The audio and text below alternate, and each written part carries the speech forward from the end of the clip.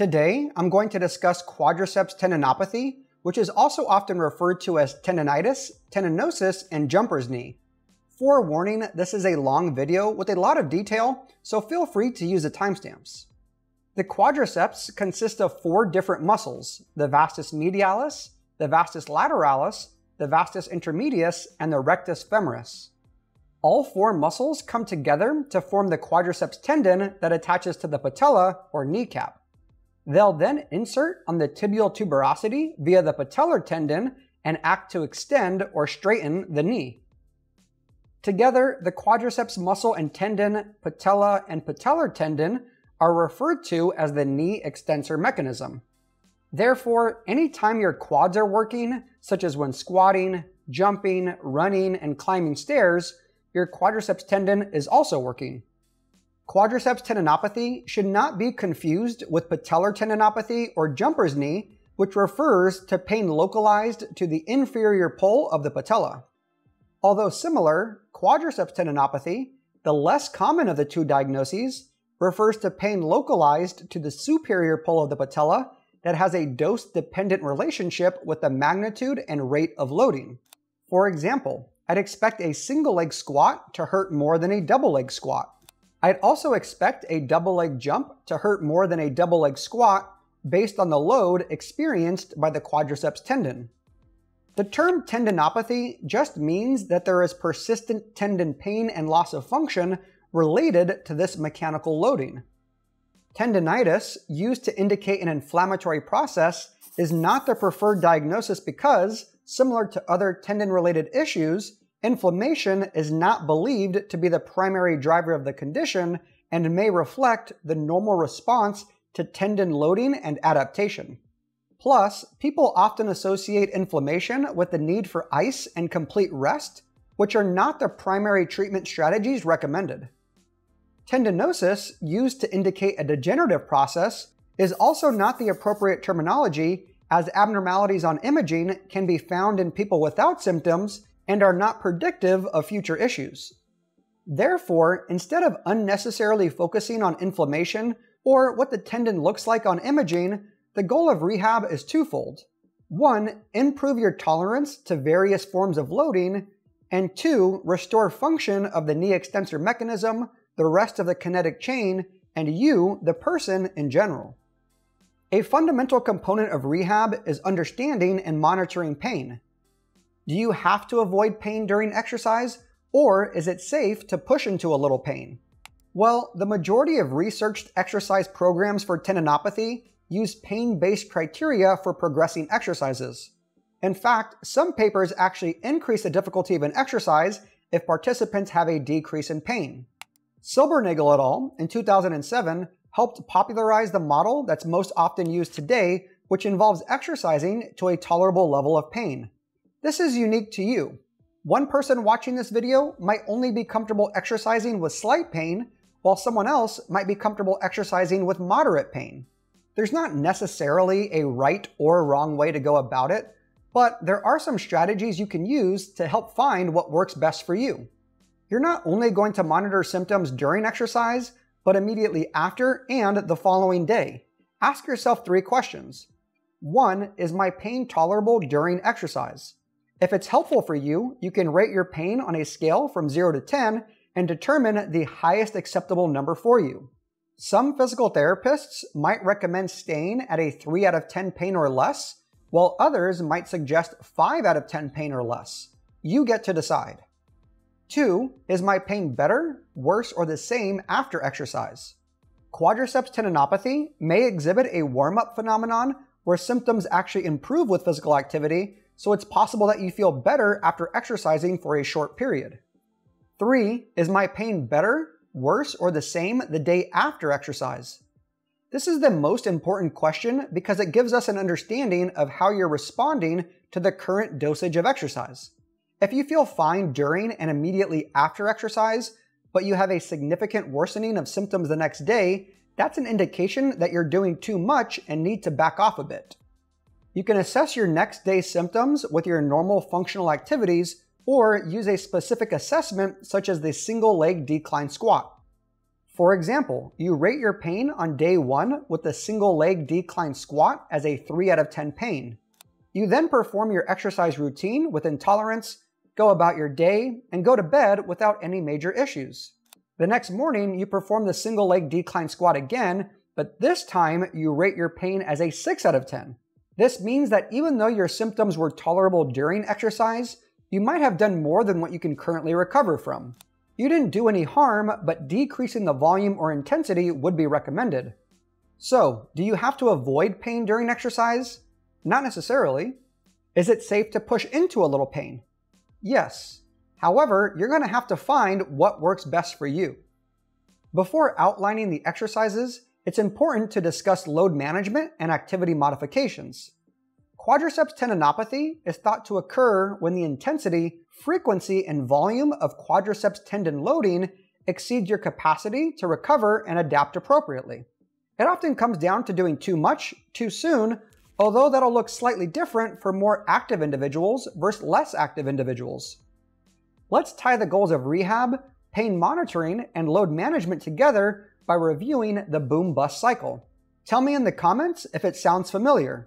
You have a spike in activity over the course of a day, week, or month that contributes to symptoms of your knee. You decide to rest completely and your symptoms go away. Excellent.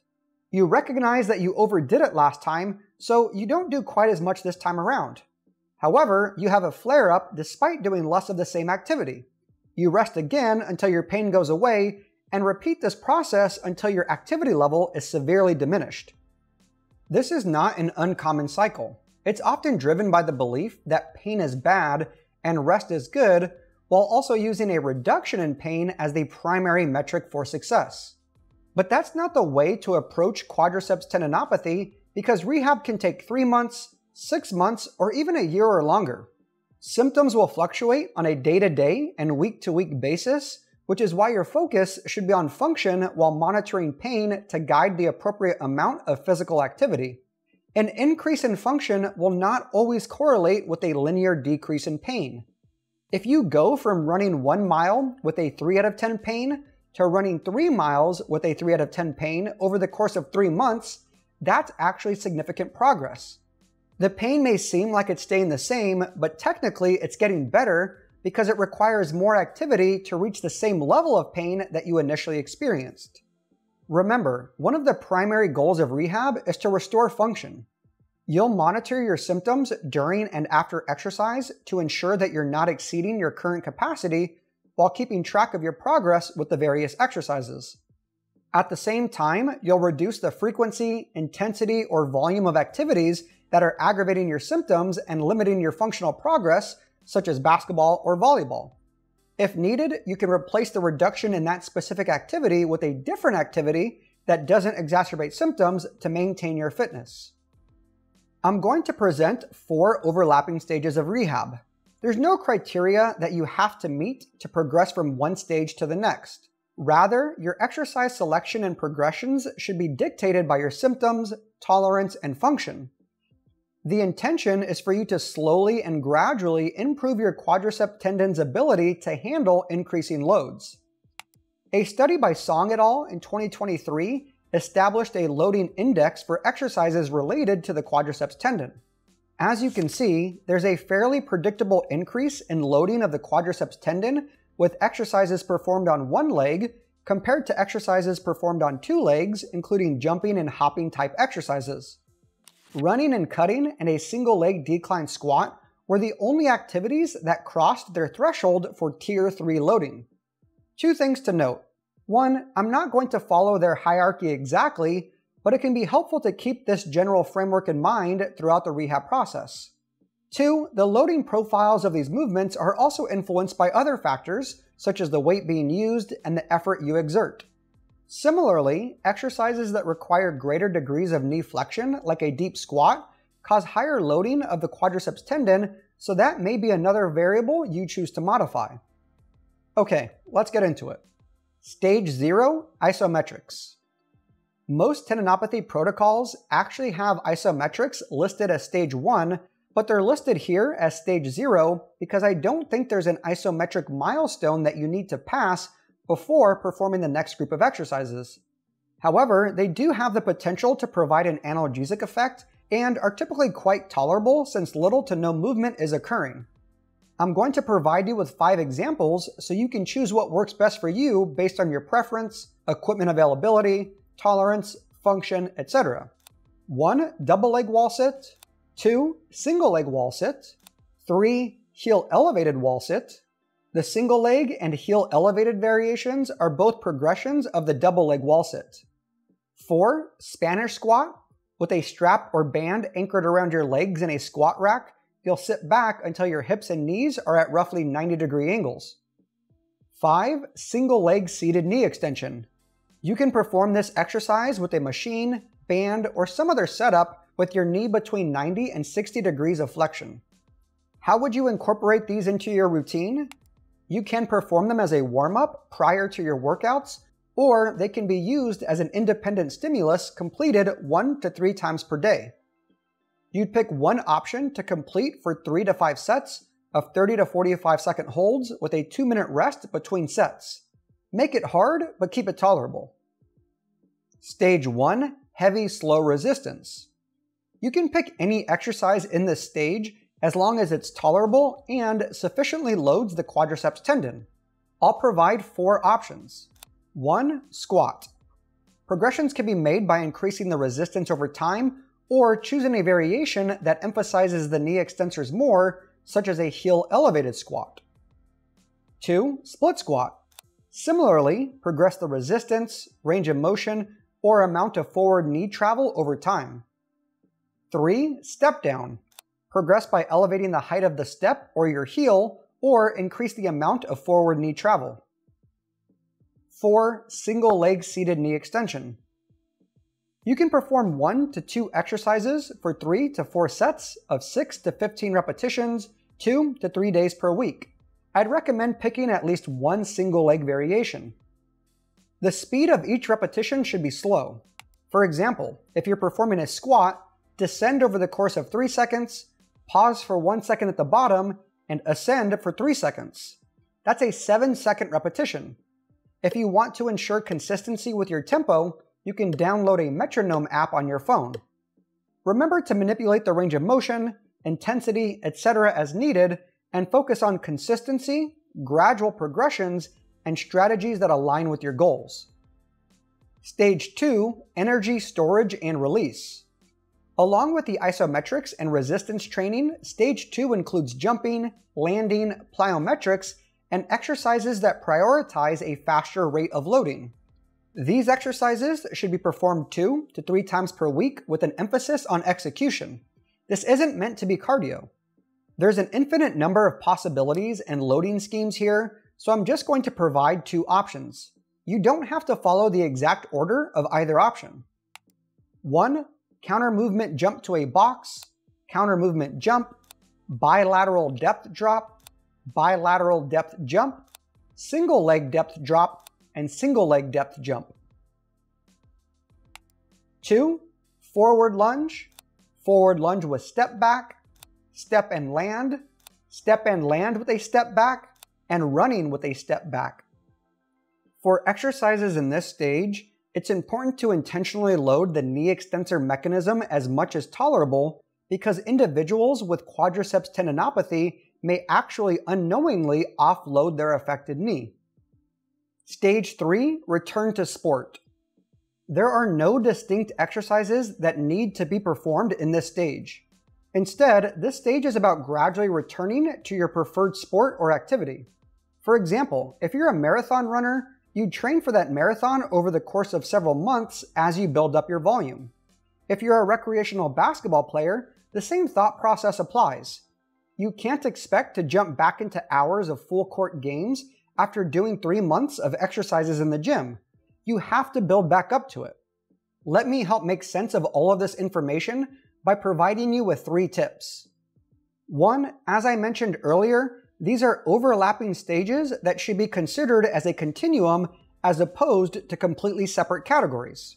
You might be doing isometrics 5 days per week, isometrics and heavy slow resistance 3 times per week, or a combination of all 4 stages 6 days per week. Some of it is trial and error, but taking small steps in your progressions will reduce your risk of flare-ups. For example, if you can't perform 1 repetition of a single leg squat, it doesn't make sense to try a single leg drop landing. 2, not everyone will need to work through all of the stages. If your only goal is to lift weights in the gym, stages 2 and 3 might not be applicable to you. 3, you don't have to follow this exact protocol or only perform these specific exercises. I didn't mention the leg press, reverse Nordics, and a host of other exercises, including movements that focus on your calves, hamstrings, trunk, etc. Instead, I wanted to create a guideline so you better understand the fundamental components of rehab for quadriceps tendinopathy. If you take anything away from this video, just remember to keep the goal of rehab simple. Gradually improve tolerance and restore function.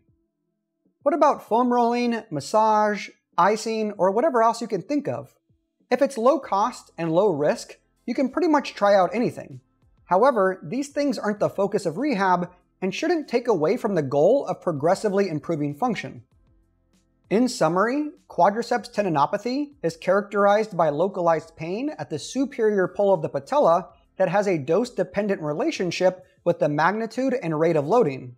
It is thought to occur when the intensity, frequency, and volume of quadriceps tendon loading exceeds your capacity to recover and adapt appropriately. Inflammation isn't the primary driver of the condition, so ice and complete rest aren't the cornerstones of rehab.